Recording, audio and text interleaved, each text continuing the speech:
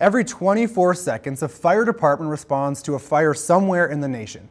There are almost 80 fire departments in Montana, and most are volunteer-led. Multiple departments in the Bitterroot Valley work to cover these areas. Three of the largest stations recently graduated new volunteers. KPAX's Katie Miller was there. New firefighters in western Montana have spent the past 5 weeks going through basic training. There's 6 new recruits from Florence, Stevensville, and 3 Mile Fire, and they've been out here since 8 o'clock this morning. On Sunday, the last day, they spent 4 hours putting out fires. Florence Volunteer Fire Department Public Information Officer John Ames says the departments work together pretty often. They're an excellent group. They've worked well together, and they're a good representative of their individual fire departments and a reflection on the communities that they live in.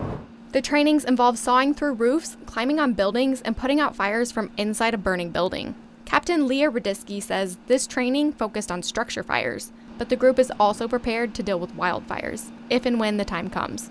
I think they're ready. They've graduated, they've learned a lot, they've had a good time doing it.